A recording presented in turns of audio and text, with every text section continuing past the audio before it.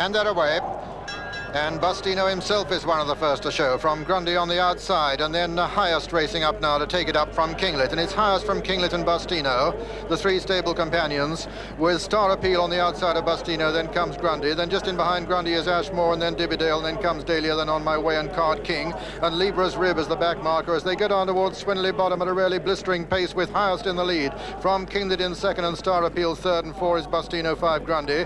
6 on the outside is Ashmore, 7 on the inner, then comes Dahlia, and 8 is Dividale, and then just in behind them come Card King, On My Way, and Libra's Rib, and already they're coming up towards the mile marker at a really blistering gallop still, with Highest going on from Kinglet and Star Appeal, then a gap of 3 lengths to Bustino. Then comes Grundy.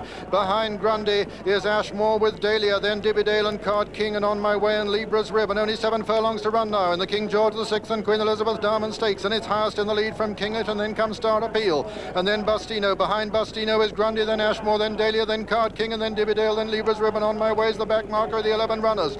And now it's Kinglet who's going on. Kinglet from Highest, and then Star Appeal, and then Bustino. Bustino making relentless progress. Back in 5th place is Grundy, but closing with them.